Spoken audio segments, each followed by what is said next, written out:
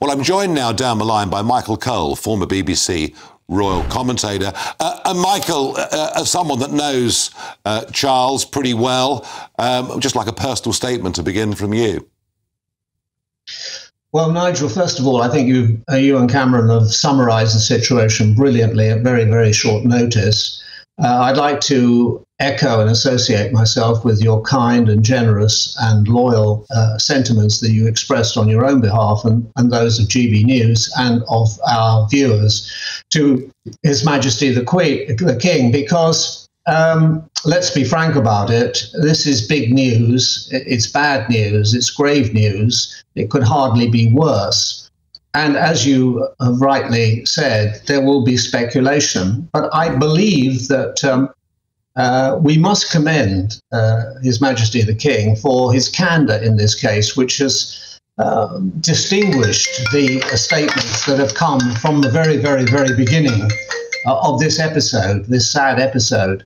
And that is contrasting very strongly with the past, when obfuscation was the order of the day with royal health statements, and indeed in the past lots of barefaced lies. The King has at least come out and he's made it clear to good effect what was wrong, what was happening, and what the future was.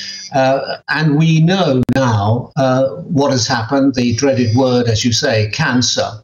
But I hope he might take some small comfort from the fact that actually he's been even closer to death than he is tonight, because when he was 12 years old in 1962, he had a very, very hot appendix and he was rushed to Great Ormond Street Hospital.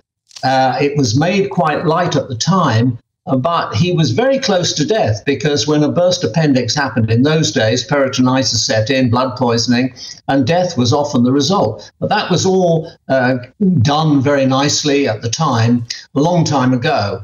Now, of course, he's facing a new challenge.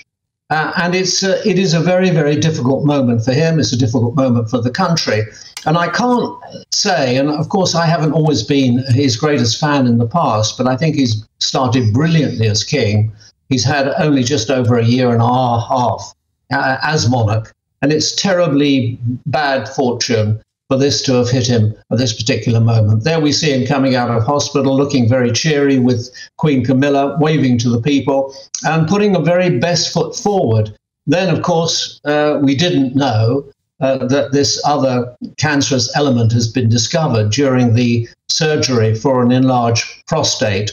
We don't know what it is. There will be lots of speculation. Maybe the palace will feel it's obligatory to give us more information in due course. And I feel very, very sorry for the man, because he waited 70 years for this opportunity to be king. It does actually make me think that, you know, in history, the name Charles was always regarded as rather an unlucky name in the royal family. King Charles I lost his head, of course. He was executed in Whitehall by the axeman's blade. King Charles II never had any legitimate heirs. And for that reason, the name Charles was not a favourite one within the House of Windsor. But anyway, he was christened Charles, and here he is as King Charles III. We can only wish him well. It has been said, and I think there is some justice in that it's a good thing that this has been caught early. But, you know, nobody ever wants to have cancer. And I think you made the point earlier, and it's a jolly good one, that when people go in for something, they then find something else. I have to say, to introduce a personal note, last Tuesday I had a routine eye exam, and I came out finding that I had a cataract on my left eye, which I had no idea about. So I'm now on the cataract pathway to have it removed. Well, that, of course, is a minor matter compared with what His Majesty the King is now facing.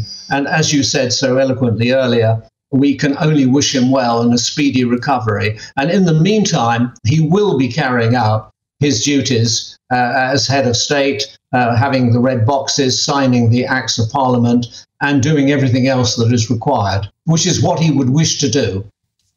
No, absolutely, Michael, and I agree with you. You know, he waited for the best part of 70 years. The coronation only seems like yesterday, and here we are with this problem. Getting back to how frank he's going to be with the country, you know, when we were told that it was a prostate problem, enlarged prostate, and I wondered then, did we need that much information? But the argument was made to me very forcefully that no, actually, you know, the King talking about it may well encourage other people with problems to come forward, and I bought that. I bought into that. Yeah. But in contrast, you know the United States better than most. You know American presidents better than almost anybody, and you will know that even if it's not in the Constitution, the Americans have a right to know everything about the health of the president. Yeah. Almost too much detail is given. You know, the blood pressure figures and all the rest of it. Now, that is the American way of doing things. Everything is out there. That's their way of being, and I admire it. I think for the King and for the royal family to have moved as far as possible down that route is only a good thing. People are more and more used to, I mean, people used to hide. I mean, people used to shudder at the word cancer. People are now more and more prepared to share with other people their ailments. I'm not quite sure that I am, but many people are, and they take comfort from this. And I think it's to be commended. I think if he was hiding it all, it would then not look good. And he's essentially what he's doing. He's taking the country with him. He's 75. We always knew it wouldn't be a hugely long reign. And I think he's got nothing to lose and a lot to gain by bringing us all with him. There we see him. They're wearing the ties of the Guards Brigade, him with his sons. And to hear that Prince Harry's coming back, well, one can only say not before time. Perhaps he's realised what is important in life. And what is important in life is the people you love most. And when they're in trouble, you come and support them. Absolutely. Michael Cole, as ever, thank you for joining me.